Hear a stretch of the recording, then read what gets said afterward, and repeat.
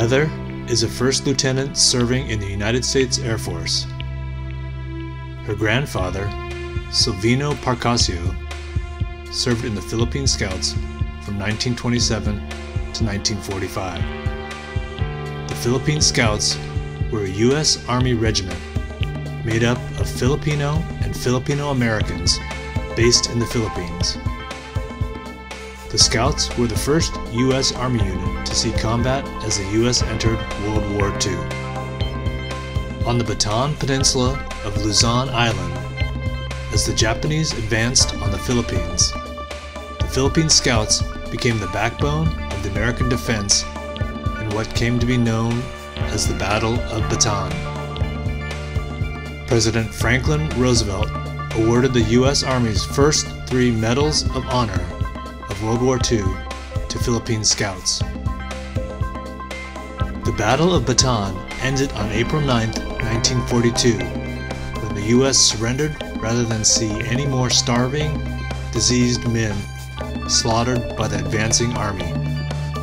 At that point, 70,000 men became prisoners of war, 16,000 Americans, and 54,000 Filipinos.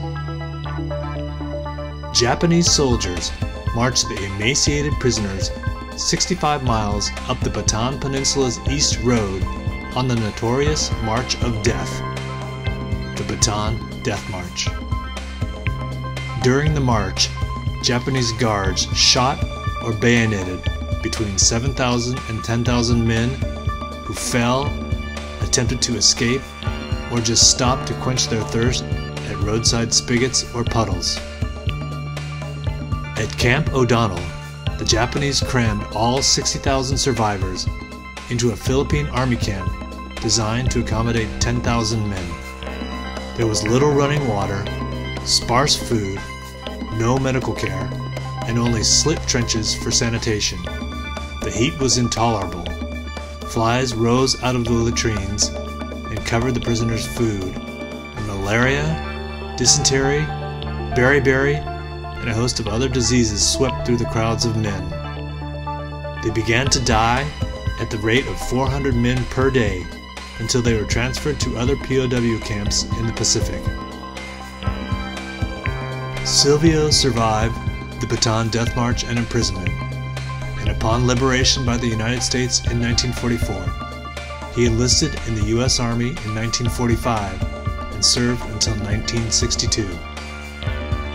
Many of Silvino's compatriots, who were American nationals by way of the Philippines being an American Commonwealth, were federalized to fight with the U.S. Army in 1941 when the Japanese invaded the Philippines and were promised U.S. military benefits and services for life.